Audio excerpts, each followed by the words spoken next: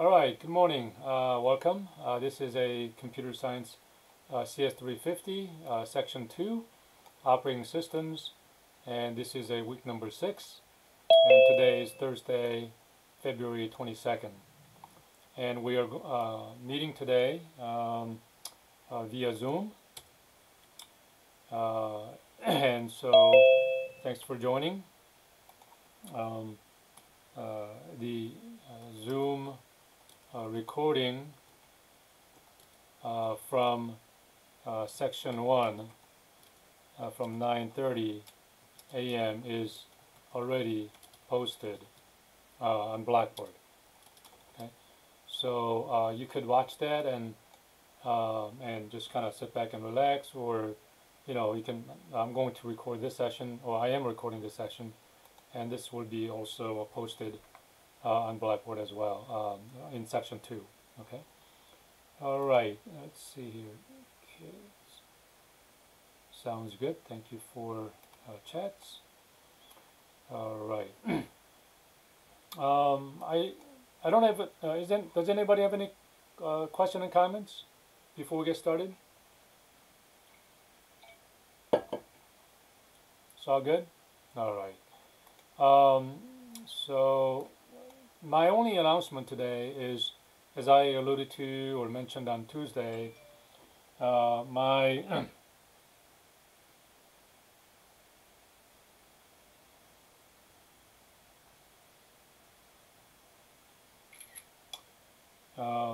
my Thursday situation. So we're meeting today by Zoom, and then one more time next Tuesday, 29th. Okay, but that's it. Next week Tuesday, we'll be back on in person. Of course, that Thursday will be on Zoom, but that should be the pretty much all the changes that I anticipate. Okay. As I mentioned, this too will be recording. It is recording and will be posted on Blackboard for you. This week's topic is synchronization, and so today we'll be doing the lab demo. And next week we have a week number 7 on deadlocks. Okay, so we'll do that. I think I already mentioned this one, so that's all good. Okay, so let me minimize this here and bring up the Blackboard. Oops. Make it a little bit smaller so you can see the whole thing. Okay, so this is a different section. This is section 2.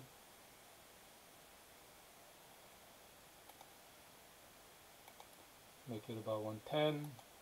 If you guys are not able to see this clearly, then let me know. I can make it bigger. So as I sent out an email announcement, shortly before the class started, I processed the morning section 1 lecture video on YouTube and posted, but it's taken a long time for them to process. I don't know why. So I just processed it on my end, and then I shared the link from the OneDrive. So if you click on this guy here, OneDrive, you should be able to see right away. Okay, so here it is. And that's from, as you can see, from section 1. But I'm not going to play this since we're doing this. Okay. Anyway, if you go to week number 6, here is the Thursday class video. Obviously, this is from the section 1, but probably this is not going to work because I think this is from the YouTube. It may work, I don't know. Yeah, it's not playing. So I'm going to have to change this later on. Okay, so maybe I'll do that right now.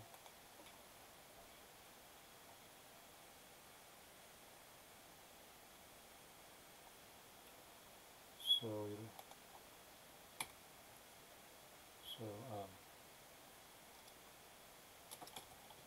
Thursday video recording will be posted shortly. Okay, I'm just going to get rid of it since it's not working.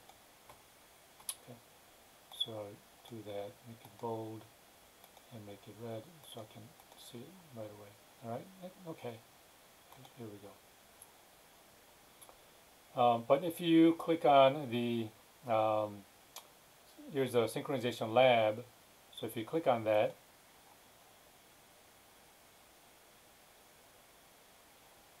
this is what you get.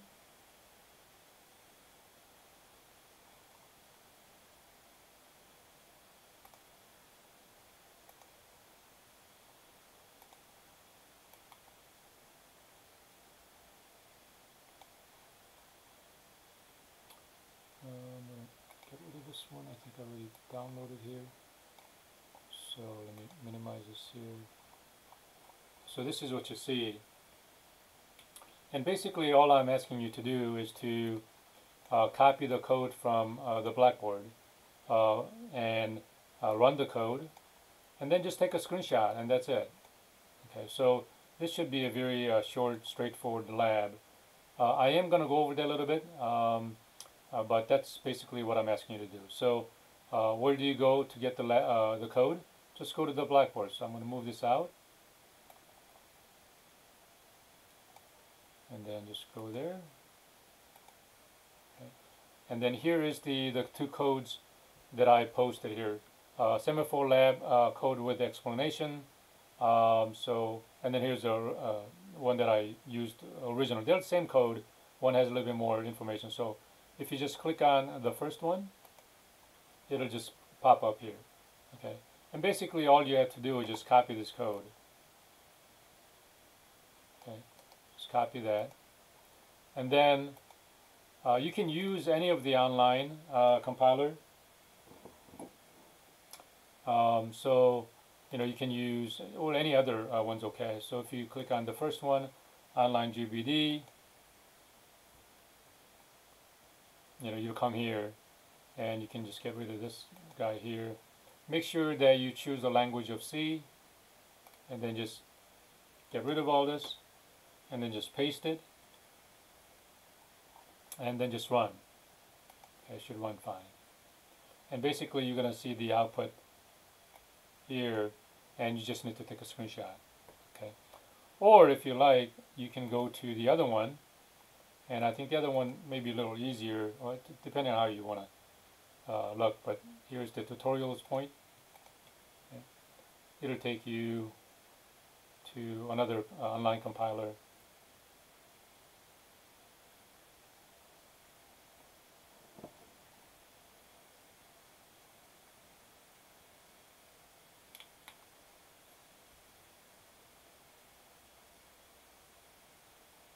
And so here you just basically get rid of this, paste it up, and then just execute.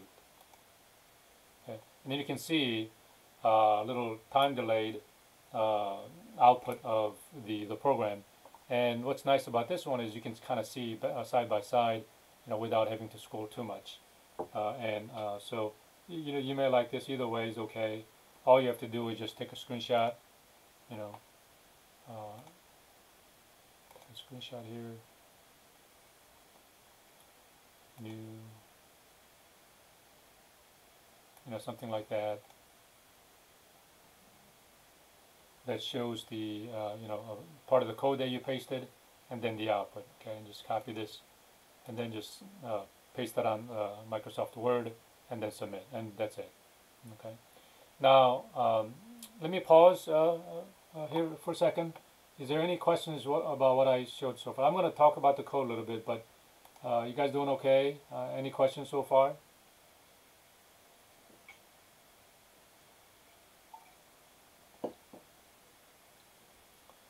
All right, I'll take it as everything's okay. But let me go over the code a little bit so that you kind of understand what you're doing.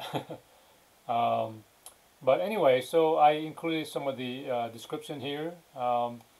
And so this is a synchronization lab using a semaphore. Right? Semaphore is using a state or a variable to control the critical section.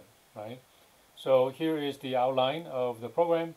Basically, all you're doing is you, like a regular programming, you include the header files, set the global variables, and then you run the code, but you have the functions that acts as a threads. Okay, so that's kind of the outline. Um, Here are the first part is to include the header files. These are pretty typical, especially you should be familiar with Studio IO, but for this program we're using process threads and then semaphores and the standard data type setting. So these are pretty typical of the header files. In C programming, you declare the functions you're going to be using up front, and then so we just named it as a function 1, a function 2, or a fun1, fun2. And then you set the global variables that you're going to be using. And if you're not sure what it is, people usually do this at the end, but you want to set it up at the top. We're going to use a integer variable. I think we used the word counter or count on Tuesday lecture, but here we're using shared. So this is a variable, integer, and we initialize it to 1. Whatever you want it to say, but 1 seems like a good number. And then we also are going to use a variable for the semaphore, and we're just gonna use the letter S. Okay. And then here's the main function, and here's the initialization of the semaphore. Not going into too much detail, but we're just going to set it as a value of 1. And then we declare the threads as the data types because these are variables, right? And then we also need to create the thread 1 and then create the thread 2. But not only are we creating the threads, but we are linking it to the function that we declared up here. So we're going to say the thread 1 is actually linked to function 1 or fun1, and then we're going to link thread 2 as the function 2 or fun2, and then we're going to use the join function to let the thread 1 or the fun1 finish, and same thing for the thread 2 or fun2.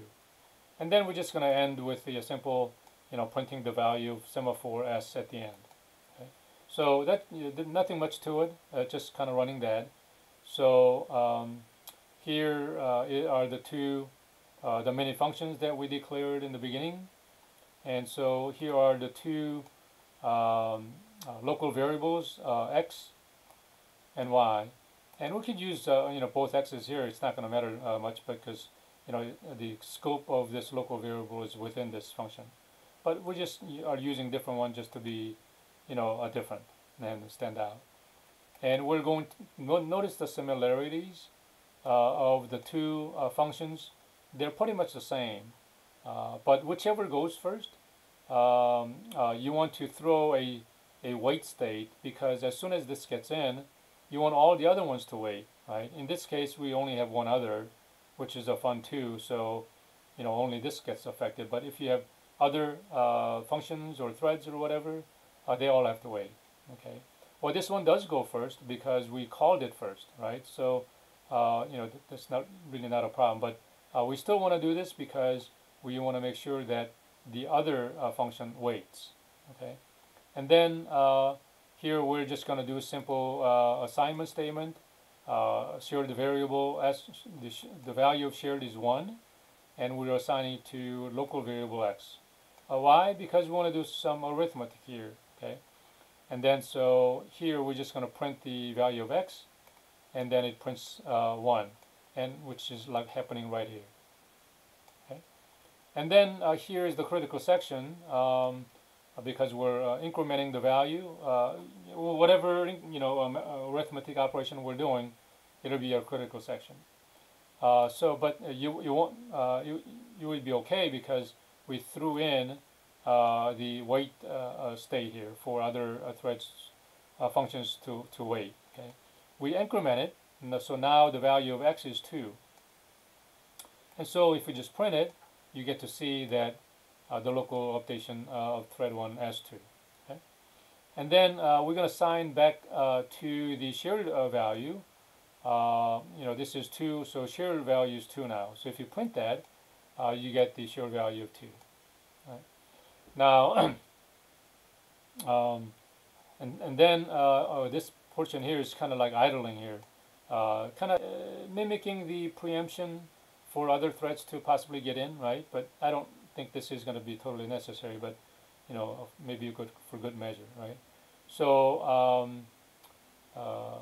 now we come over here, and so you say this is done, and we initialize the y, and now this guy is throwing the wait, so this has to wait even if you want it to go, and we copy the shared value from 2, and so y is a local variable here, and if you print that, you get the value of 2. Now here is the critical section here of arithmetic, in this case just decrementing, and so now the y is decremented, right? So if you print that, you get the local updates of the value 1. Now same thing here, we're just trying to delay or idle for 1 second, and other things could try to go in, but it doesn't really matter. And so if we assign back the local variable back into the shared is now 1 because the y was 1, right? And if you print that, you get this value of 1, okay? And then you finish and say I'm done. And if you go back here to print the actual value of the shared, the value of shared is 1 because we updated to here, assigned it back to the shared value, okay? So that's how you get all these outputs here. But as you can see, the value can be kept clean and unaltered by using the semaphore variable, wait and available, or the post. And so you can, this is a simple example to demo that. Any questions so far? If you say, well, I didn't understand any of that, I'm not good at programming or whatever, you could actually try, we'll do more examples like this in the future, and, we'll get into the codes. But if you want to, in the meantime, get some help, you can, just go to, say Open AI, and then just get their help, go there. So log in. I don't know if did I logged in? Maybe not.